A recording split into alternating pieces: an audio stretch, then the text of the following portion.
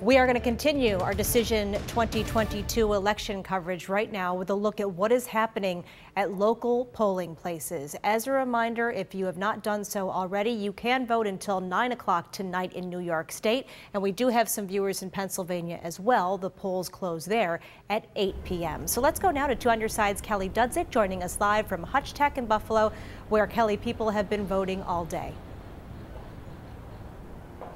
Yeah, Kate, and we're waiting for that late afternoon rush to start here. But this morning, a lot of parents brought their kids with them to vote.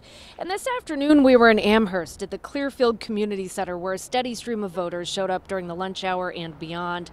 People I talked to said they were pleased with how many people they saw coming out to vote today. And inside the gym, things ran smoothly, with people telling me they were happy to participate in our democracy.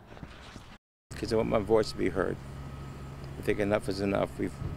We need to clean up what's going on in Albany and the country.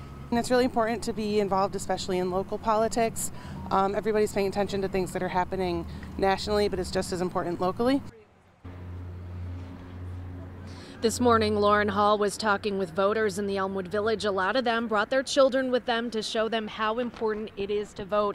And remember that as long as you're in line by 9 o'clock tonight, you can vote. If you need to find out where your polling place is, just go to our handy voter guide on WGRZ.com. Live in Buffalo, Kelly Dudzik, Channel 2 News. Kelly, thank you.